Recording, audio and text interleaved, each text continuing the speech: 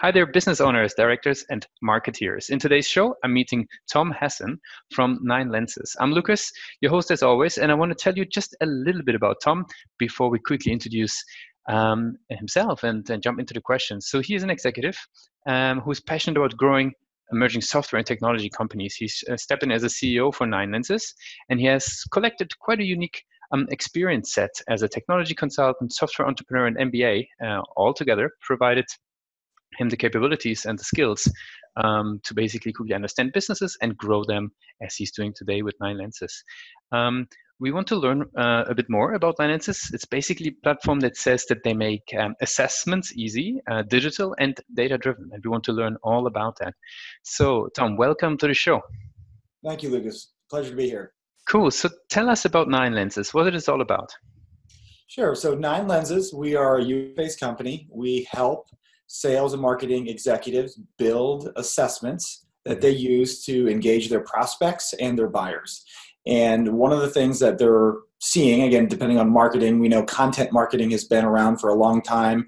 That game has been changing quite a bit as buyers are looking for more personalized experiences. They're looking for more analysis and insights as they're buying online. And so our marketers are taking their content, which is historically static, right? It could be a PDF, it could be a white paper, it could be a video, and creating interactive assessments for their buyers to come in, answer 10, 15, 20 questions about how well they're doing in certain areas, and getting an instant scorecard with insights, recommendations, maybe a comparison to a benchmark, so that is very personalized value to the buyer or the prospect on the website. And so there's a lot of value downstream for marketers and sales, but it really starts by just giving a really great personalized experience to buyers that are looking to solve particular problems. Really, really cool. So am I sort of completely off track here if I'm saying something like, a page speed index tool or an SEO sort of ranking tool, but now I can apply this for every use case that I have and give that to my visitors? That's right. So it's every piece of content that you could be thinking about. Mm-hmm. And a lot of people write research or white papers, the top 10 things you should be doing or not be doing. But as a reader, you're always trying to evaluate, well, I'm doing well in this area, I'm not doing well, I'm going to skip over that one doesn't apply.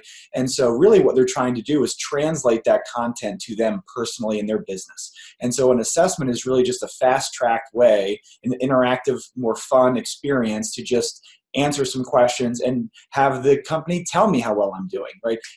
Give me analysis, give me recommendations, and I can do that all without having to talk to anyone.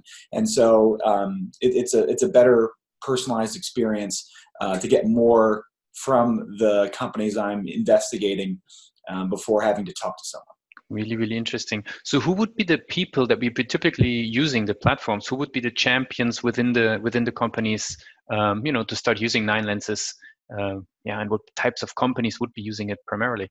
Yeah, so we see B2B companies first and foremost that has a complex sale. It could be software, it could be services, but it's got a relatively, I would say, higher average sales price, so maybe $10,000 and above. These sorts of companies selling these more complex offerings, and there's oftentimes education. Right, you have to explain to the customer what the problem is, what's happening in the market. That's why you're writing content, right? You're building points of view, you're building thought leadership. And so we're just enabling our clients to take that static content and make it interactive and personalized instead of having to ask them to read 5-10 pages of material that they typically never do anyway. They're just now able to answer some questions and have answers told to me about what I should do, what I shouldn't be doing, right? So it's just a lot faster, more fun, more personalized experience. So we're selling predominantly to marketers and to sales teams. And so marketers are building assessments. They're using them on their website, email campaigns, on LinkedIn, social, all these different places where content is traditionally published and promoted. This is a way to capture and engage buyers that are already kind of in their universe. Makes a lot of sense. I would be curious then, since you mentioned the salespeople as well as the marketeers, sort of from their different perspectives, starting to use 9Lenses.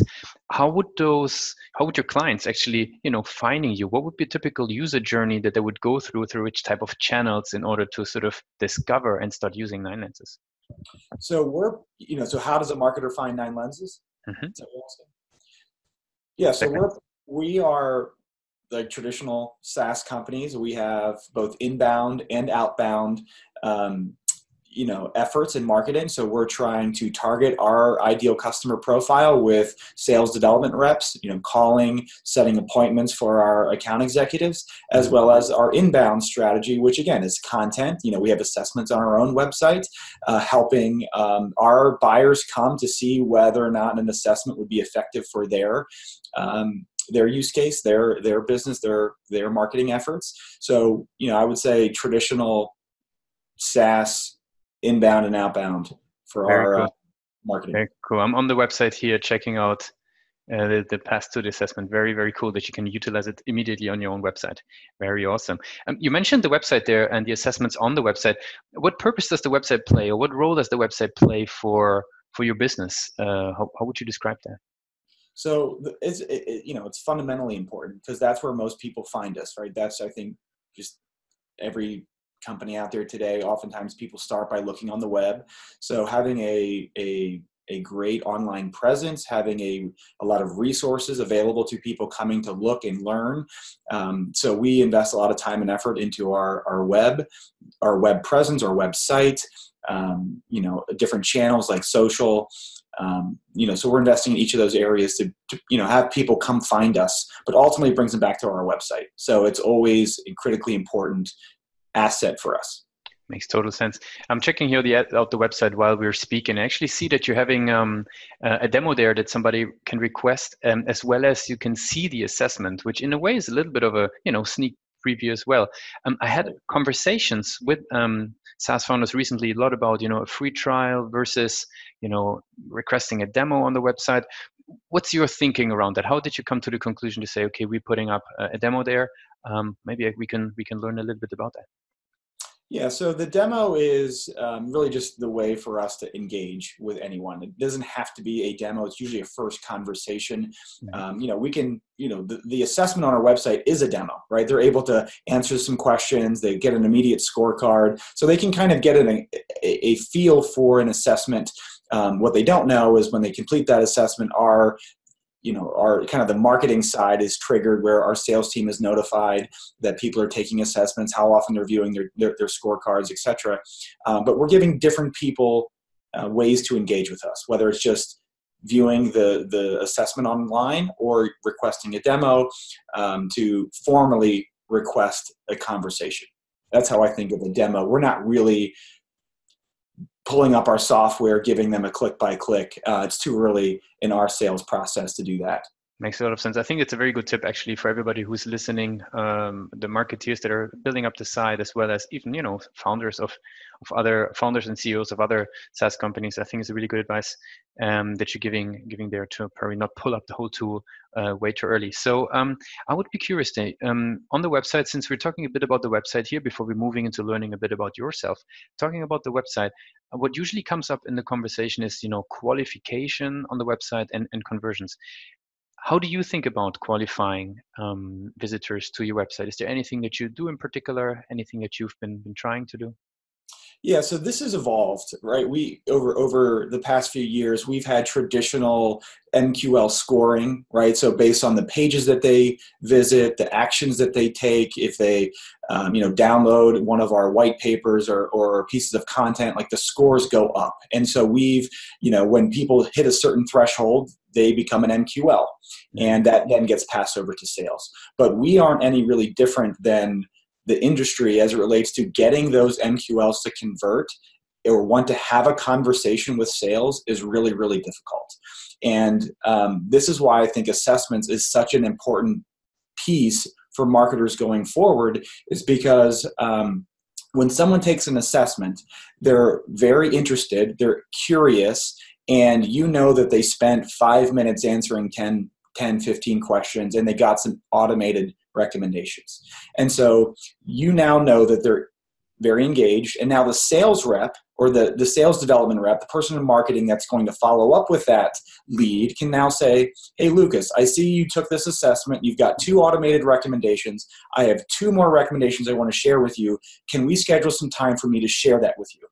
And so all of a sudden, I've been able to personalize my outreach, and now that sales rep or that marketer is able to add value in that conversation because I know where your pain points are. I know where you're struggling. I know where you're doing well.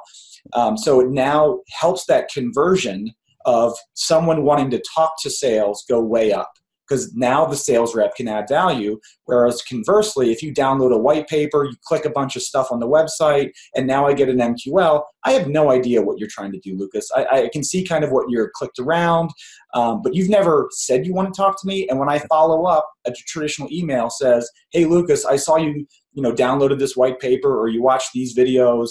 Can we schedule some time? I want to talk to you. And more often than not, nobody responds to that inquiry because they don't view the sales rep as being able to add value. And it comes across in the emails. And that's why conversion rates are so low.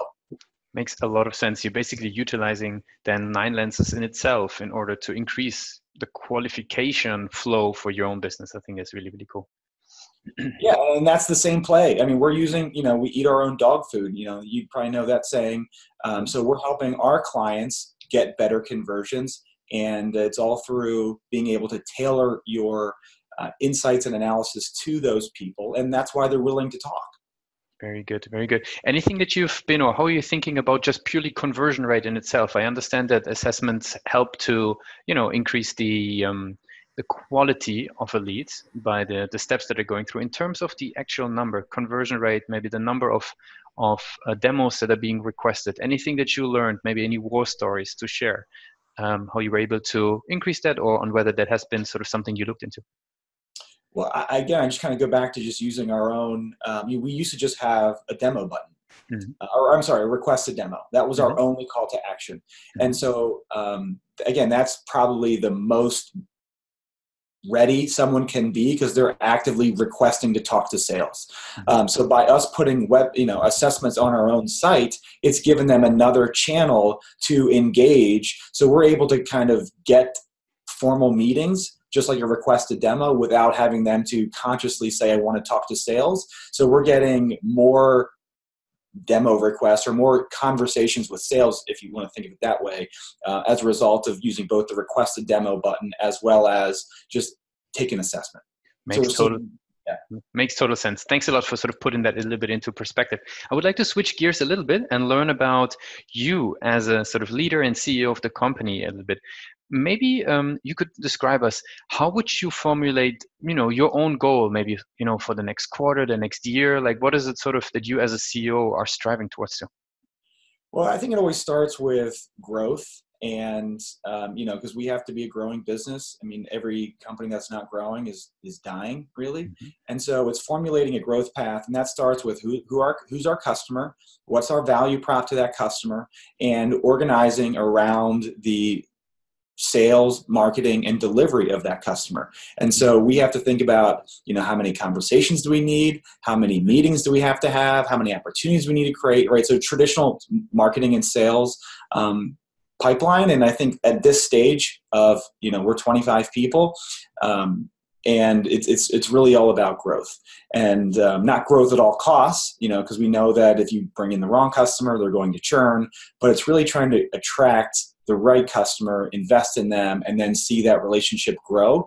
So we're not a volume play at this point in terms of trying to acquire thousands of customers, but really trying to find the right companies that buy into using assessments and seeing those relationships grow, because it's a lot easier to grow accounts than it is to acquire them.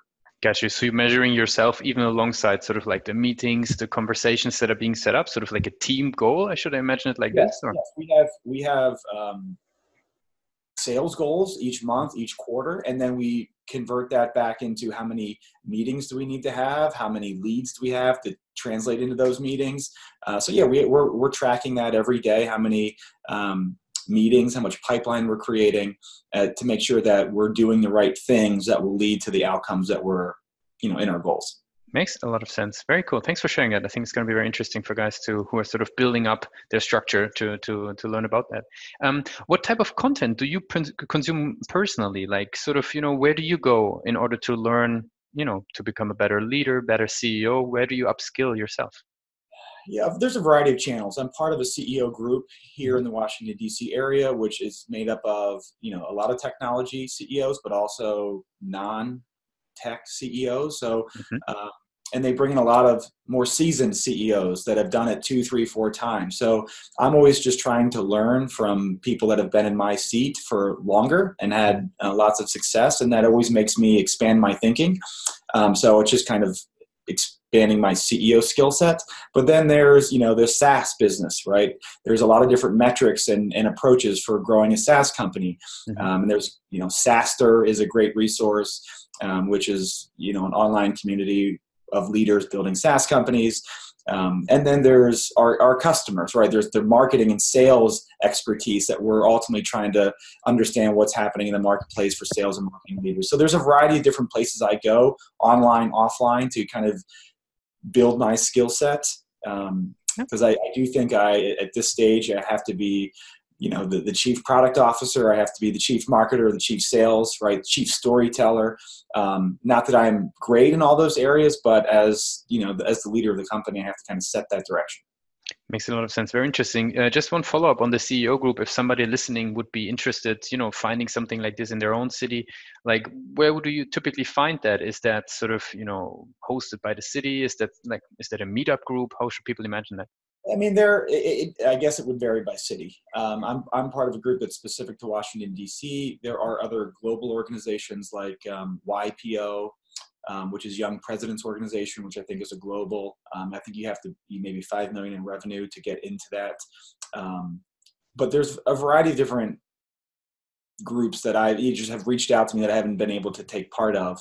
But it is definitely a new experience for me, having to work with other CEOs that have been that. And it's always expanding my thinking in ways that those others, learning about marketing or sales, that sort of thing, it just doesn't, it's a different learning. Very cool, very cool. One last question on that one. What was the topic then that you would have researched last? You mentioned you were the head of product, head of growth, in a way, everything together. What is the topic, maybe the last topic that you really try to dive into and learn more about? Yeah, I really think it's about setting up the right team for SaaS growth, right? When do you hire, invest in marketing? When do you hire and invest in sales? At what revenue thresholds do you make those investments, right? So these are always things I'm trying to get the right people on the team at the right time. And so you can hire the wrong people. I mean, it could be the right resource at the wrong time, right? You could also wait too long to invest into those resources. So something I'm thinking about right now is, when do I make the right investments in critical hires for the next stage of growth? Makes total sense. Very interesting. Very cool topic. And I'm assuming you found a lot of good stuff around SaaSter and stuff. Yes, there was a lot of good things written out there. That's right. Very cool. Last question to finish up the interview. It's been very interesting to learn from your perspective. If you would sort of step back yourself, or go back to the day when you were joining 9Lenses and took on the CEO hat, what would be one advice that you would give yourself today, to the person that you were back then once you got started? Wow, that's a great question. That's a hard question too. I think I would just try to accelerate my decision making, right? So, as a first time CEO, you may sit on decisions sometimes, and it'd be easier in hindsight saying, okay, I probably could have made that decision months earlier, right? And I would say that's one thing I've again hear from a lot of different people. If you think it's the right thing, then you should just go ahead and pull the trigger on the decision. More time usually doesn't bring more clarity. It may oftentimes even create its own problems. So whether that's hiring a person or letting a person go or making investments in different things, making a quick decision in these areas is oftentimes better than no decision. Very, very, very cool, Tom. Thanks a lot for sort of giving us that insight. So today we learned a lot about 9Lenses. We learned what product, they've been built out. It's a great product to, bring actually a lot of different types of context into an assessment format, and get better qualified leads through that, which is 9Lenses actually leveraging themselves. And we learned a lot about how Tom is educating himself, and one thing that you would do is probably making quicker decisions if you could go back in time. So thanks, Tom, for being part of the show today. You're welcome, Lucas. My pleasure. Very good.